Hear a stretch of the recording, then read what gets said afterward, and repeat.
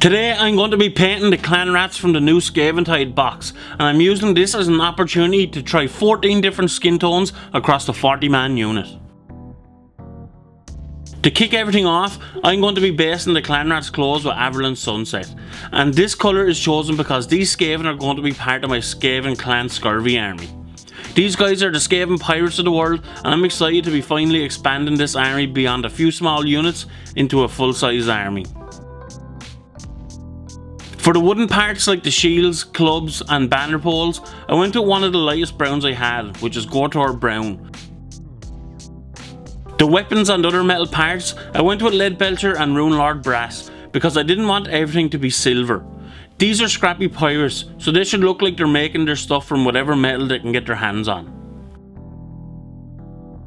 For any straps or belts, I use Doombull Brown because when it gets shaded down, it makes a really great leather colour.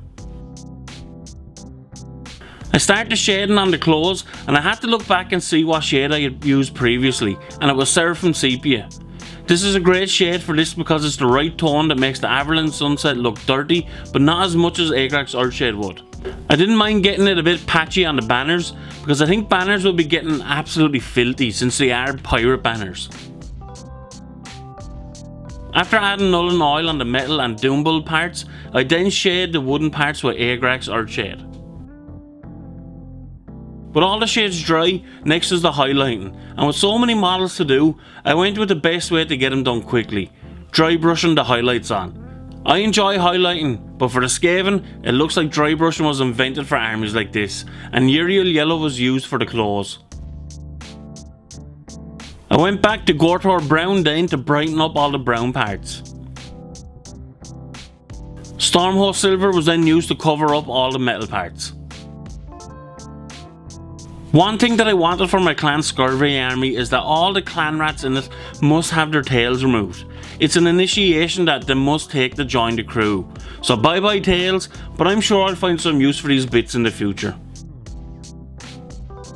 After trying to work the different tones on the skin, I settled with using 3 different base coats. 20 models were going to be based with Flayed One Flesh, 10 with Catagen Flesh and 10 with Kislev Flesh. They're all going to be shaded and then highlighted with a dry brush of the base colour. After basing 20 clan rats with Flayed One Flesh, I split them into 4 groups, and for the first group I tried something a little different. I used Carberg Crimson, but I had to add a good few drops of Lamb Medium to thin it down enough so the clan rats wouldn't just be pure red. And it turned out okay, but as long as it's watered down enough with Lamb Medium.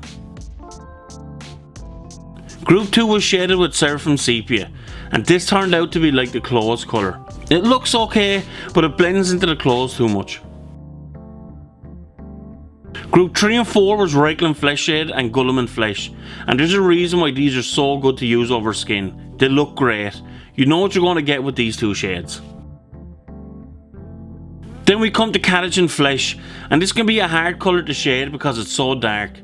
For 3 of the models I used Gulliman Flesh, which I don't think was dark enough to make any massive changes on the skin. 4 models were then shaded with Agrax Earthshade, and this is a great shade to use. It's dark enough to really shade in the recesses without overpowering the Catagen Flesh. The final 3 models were then shaded with Carbon Crimson. I really wanted this shade to work, and while it did darken the recesses, you couldn't really tell that it was Carbon Crimson that did it. After basing 10 models with Kislev Flesh, then I started off by shading 4 of them with Gulliman Flesh, and as expected, they look great. Simple and a great looking skin tone. I gave Carberg Crimson one last try, but I overdid it a little, and this guy turned out a little too red. But the next 2 models turned out really nice, with Reichland Flesh Shade, and surprisingly Skeleton Horde turned out really good as well. But then I tried Seraphim Sepia, Ayandin Yellow and Plaguebearer Flesh on the final 3 models, and yeah, the final results of them were similar to the Seraphim Sepia on the Flayed One Flesh earlier. They just blended in too much to the clothes. But if you don't experiment sometimes like this, you're never going to find this stuff out.